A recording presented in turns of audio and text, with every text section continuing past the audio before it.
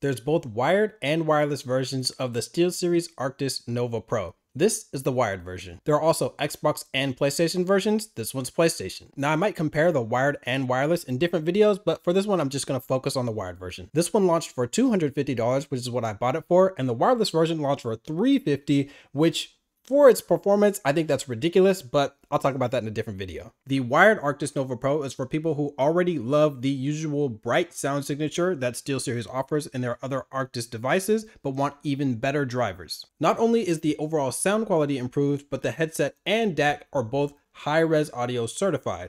More on that in a later section. Additionally, the Arctis Nova Pro is for those who want the additional features that come with this GameDAC 2.0. It's a very powerful amplifier with built-in EQ controls and SteelSeries sonar integration. As of this recording, the wired headset and DAC are always sold together, and I'll share my thoughts on that shortly. So starting with connectivity, of course, this device is compatible with the PC, PS4, and PS5. Now there are two ways to connect this device. You can use the 3.5mm cable and plug that right into your controller or your PC, or you can plug the headset into this GameDAC Gen 2 and then connect this by USB to your system or your PC. Now this connects using USB. There's a Type-C port that goes into the device itself, and then a Type-A port that'll go into your console or your PC. And there's actually two USB ports, so you can actually have two different systems plugged in at the same time. And you can swap between which USB input you're utilizing. So if you had like your PS4 and your PC connected at the same time, you could switch between them using this dial. There's a lot of really cool controls with the GameDAC. And then you would just plug your headset into the side right here. So before I get into the controls of both the headset and the GameDAC, let me explain what the GameDAC Gen 2 actually does and what it is. So the GameDAC has a few purposes. First, it's made to provide a clean audio signal to and from the headset. Clean meaning the amp inside has an imperceptibly low noise floor with a signal to noise ratio of 111 decibels, meaning you won't hear any static feedback even at the highest gain. And this thing pushes a lot of power, making the Nova Pro and every other headset that I plugged into it incredibly loud at max volume. So it definitely has way more power than the Astro's Mixamp Pro TR. Secondly, the GameDAC is capable of sending through high-res audio. Specifically, it's capable of 24-bit 96 kilohertz audio, and its frequency range is 5 Hz to 40 kilohertz. And the Nova Pro's drivers themselves have a frequency range of 10 Hz to 40 kilohertz. I'll explain why none of those numbers really matter in the headphone audio quality section, but those are a big selling point for the GameDAC Gen 2.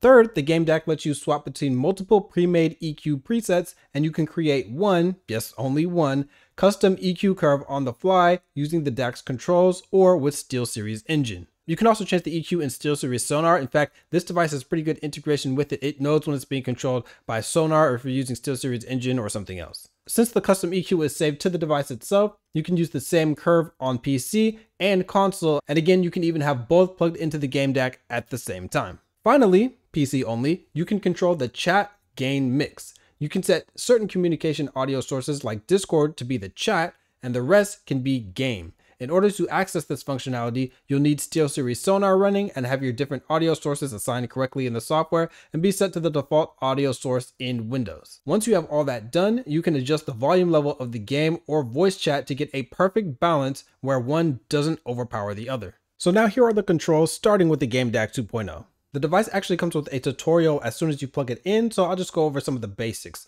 The wheel on the right lets you raise or lower the volume. You can also scroll through the menus with it, and clicking the button in the middle of the dial when at the proper screen lets you switch from changing the volume to the game chat mix. And then holding your in takes you to the menu. The small button in the left brings you out of the menu. So this is similar to the Astro Mixamp Pro TR, but it's a lot more streamlined. There are not a lot of controls on the headset itself, just this mic mute button right here, click in and out, and then the headphone gain, which you can scroll right here. Now the mic on the side is retractable, but I have some thoughts about how this was made because this actually comes with a pop filter. But how do you actually keep this on when it's closed? Well, I'll talk about that. Next is headphone audio quality. The shortest way to put this is the Arctis Nova Pro is a significant improvement from SteelSeries' previous devices, but it's nowhere near worth $250 and heaven forbid $350 if you paid for the wireless version. I actually own 6 different Arctis headsets. You can see some of the boxes around. I have the Arctis 1, 3, 5, 7 Plus, 7P Plus, and 9. In fact, this is the Arctis 9 right here.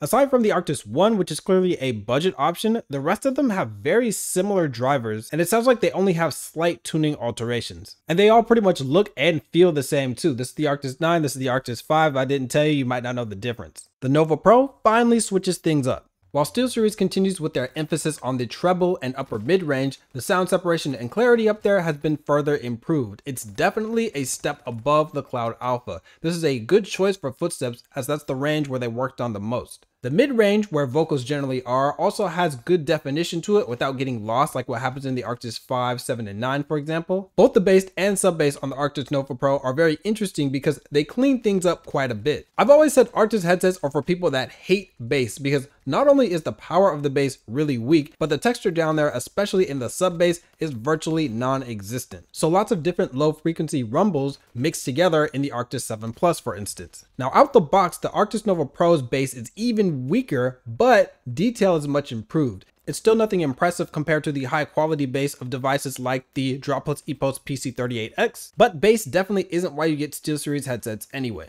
Now the EQ potential of the Arctis Nova Pro is very impressive. This can be done on the DAC itself or in SteelSeries Engine or Sonar. You can also use third-party software if you want, but I'll talk about SteelSeries Engine and Sonar shortly. So the Arctis Nova Pro is similar to how the Razer Barracuda Pro's drivers give you a lot of room to work with before distorting. The Barracuda Pro is another very overpriced device for its performance, but the Arctis Nova Pro's drivers are way better than the Barracuda Pro's. Now I find that the sound signature of the Nova Pro is so bright overall that bass and sub bass are the only things I end up ever increasing, but the drivers do hold up quite well when doing so. If the Nova Pro headset was sold separately for the DAC for about maybe $130 to $150, I'd say that this would be a worthy purchase of that price. For people who really enjoy a treble-oriented sound signature, I'd say the Arctis Nova Pro is really like the opposite of the Dropless EPOS PC38X. What this does as far as quality in the sub bass and the bass, this does in the upper mid-range and the treble. So multiplayer FPS games are pretty good with this, but other media feels quite lacking. Unfortunately, as of this recording, this device has to be bought with the GameDAC for its launch price of $250. That might change, of course, but at that price range, it competes with the Odyssey Penrose, which launched for $300. And when it comes to sound, the Odyssey Penrose really shuts this thing down. Highs and upper mids,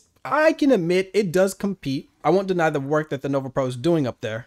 But the lower mids lack warmth, bass lines have no bite, and they don't stand out in the mix like on the Penrose. Sub bass on the Penrose is far superior. Again, as I've said in many other videos, it's not strong and powerful even if you boost it on the Penrose, but the quality is down there, it gets really deep. And when switching back and forth between the Arctis Nova Pro and the Penrose, you realize that you're only really hearing half the game on the Nova Pro. Warzone has a lot of different audio cues and the ambient sounds have a ton of dynamic range. So from the time the game starts, when you're hearing the helicopter and the engine and the blades to grenades, gunshots, and enemies dropping out of the sky, all of these sounds are cleanly separated out and you can focus on each individually with the Penrose. The Nova Pro you can in the high end, but once it gets down to the lower mids, bass, and sub bass, it's pretty empty down there. And this is why I think the Penrose is still better when it comes to FPS games, but just dominates it when it comes to music, immersive games, and movies, pretty much anything else. Just sound quality period, I think the Penrose beats it. Now about the high resolution audio. What does that really mean for the sound quality? Well, high res audio is a certification based on a few attributes that was created by Sony and is recognized by the Japanese Audio Association and Consumer Electronics Association. So to get the high res audio certification, a device must have a frequency response of up to 40 kilohertz or above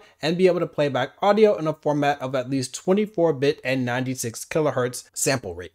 As stated before, the frequency range of the Arctis Nova Pro headset itself is from 10 Hz to 40 kilohertz, and the GameDAC Gen 2, 5 Hz to 40 kilohertz. Now, most headsets and headphones have a frequency range of 20 Hz to 20 kilohertz. So with these, you get a much greater extension in the low and high frequencies. Also, many of the DACs that are bundled in and included with a lot of the most common gaming headsets like the Cloud 2, the Razer Blackshark V2, stuff like that, these generally max out at 16-bit or 44.1 kilohertz sample rate. So on paper, high-res audio sounds amazing. In fact, if I was on SteelSeries' list of shills who they send free products to, I'd probably tell you what those guys do, which is this headset and the DAC provide far superior sound to what other headsets and headphones can possibly provide. And this is all due to the high-res audio. But I'm not on that list, so I'm going to tell you how it really is. The reason that most microphones, speakers, headsets, headphones have a frequency range of 20 Hz to 20 kilohertz is because that's the range of human hearing. So when you stretch beyond that range,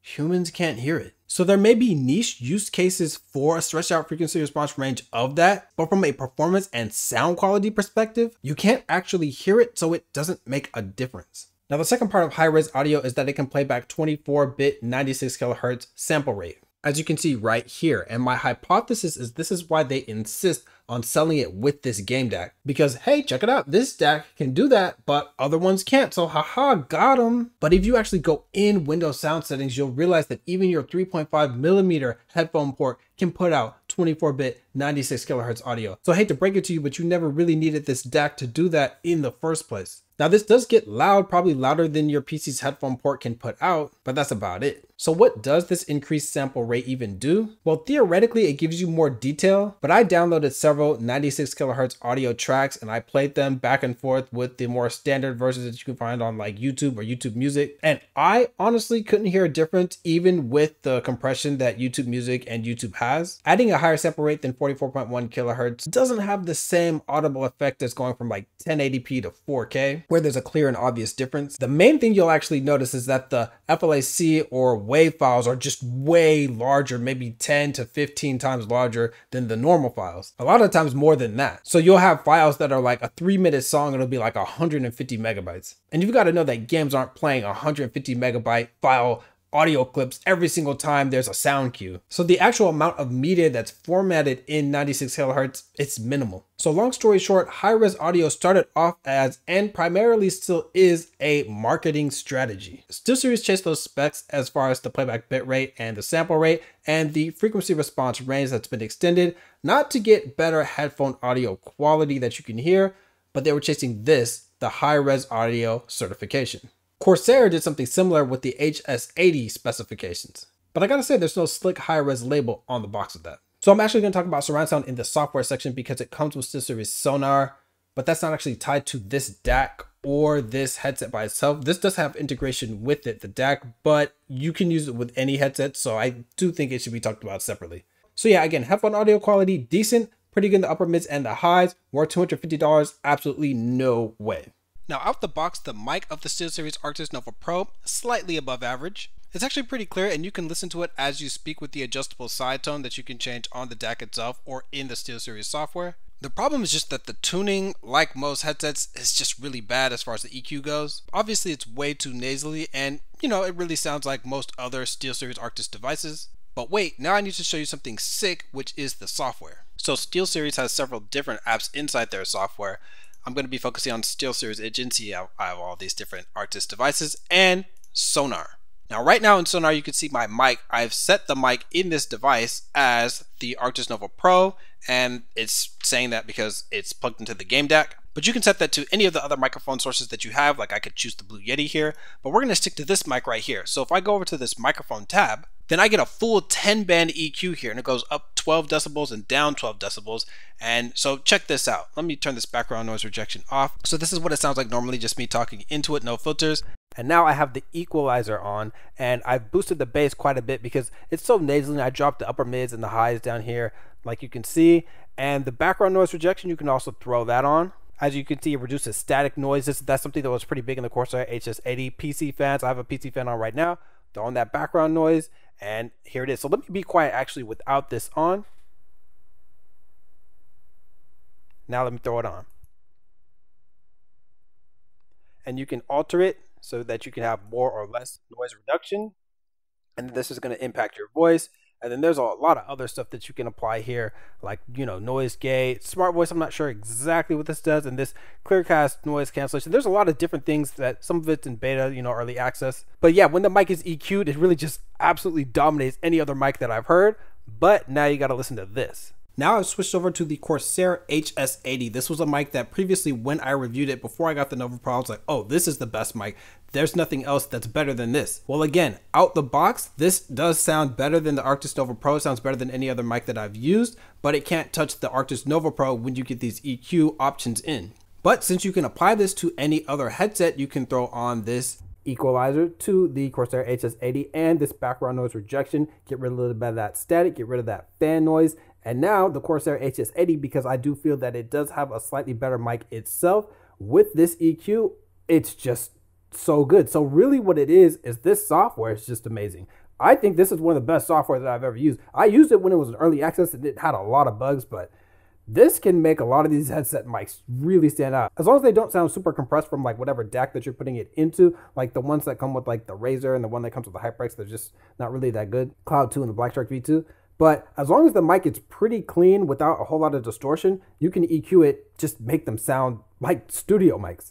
So yeah, with all those adjustments, the microphone quality is drastically improved, though out the box, I do think that it's just above average. Now, I do recommend using this mic off to the side a little bit. A lot of times people like have it kind of wrapped around. A lot of times, even in the instructions, they'll tell you to do that. But if you use it like this, you're going to have issues with plosives. So like I'll just say some Peter Piper picked a peck of pickled peppers. And then if you go ahead and put this pop filter on, it does help that a little bit, but Peter Piper picked a peck of pickled peppers, a peck of pickled peppers, Peter Piper picked. But it's still not going to be ideal. I would just kind of use it out here. And I actually did lose this thing for a while because, you know, you can't actually scoop this all the way in.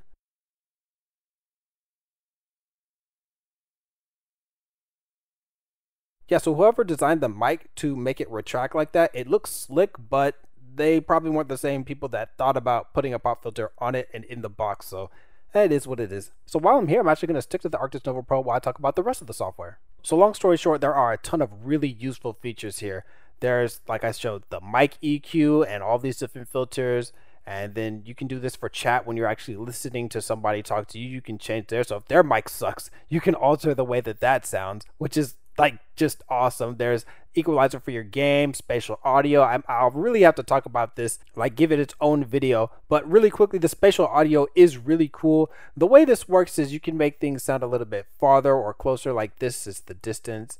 And I played it with Resident Evil, and it was really fun playing it. It was kind of like when I used the Dolby Atmos, but this is a lot less of an intrusive software, in my opinion. It does a lot of the same things as other software does, where it just kind of like expands the soundstage virtually, or it'll make it sound like this can make everything sound closer or farther. I like that you can do that. Other ones that just kind of pick a distance for you, and they'll add some reverberation to it. As far as performance and immersion, I'm not sure exactly what this slider does. I know what it says it does, but it definitely doesn't help you with FPS games competitively. I kind of really hate that marketing. That's the only thing that I really don't like about surround sounds, that they make it seem like it will actually help you in that. But there's only 2 drivers in the ear cups. I don't care if you have 7.1 surround sound or however many channels you try to put into this headset. You only have a right and a left ultimately, so yeah, it's doesn't really matter like that. But just for fun, this is really cool to mess with, at least the distance. I'm just not quite sure what the performance versus immersion does.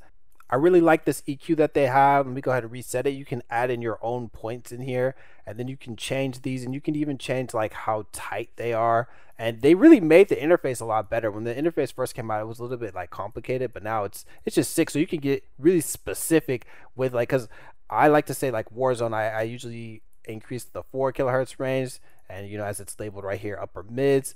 That's what I like. This is, let's see, about 4. And that helps me with Warzone. For other games, it might not help you. And some people say that they want to increase the bass in Warzone. They say that the footsteps are more around here. That's fine. Increase this and then keep it really tight with the parametric EQ. And then you can just boost that and leave everything else the same if you want. Or, you know, you can have just general bass increase or voice, which is like the mid-range. And you have like just really good control. It's, again, this software needs its own video, not just its own section. Now there's the more basic software, which is the SteelSeries engine, and this is where you can just have that same EQ that you're really using on the device. You can change the side tone of the mic. I absolutely hate that. Some people love it though.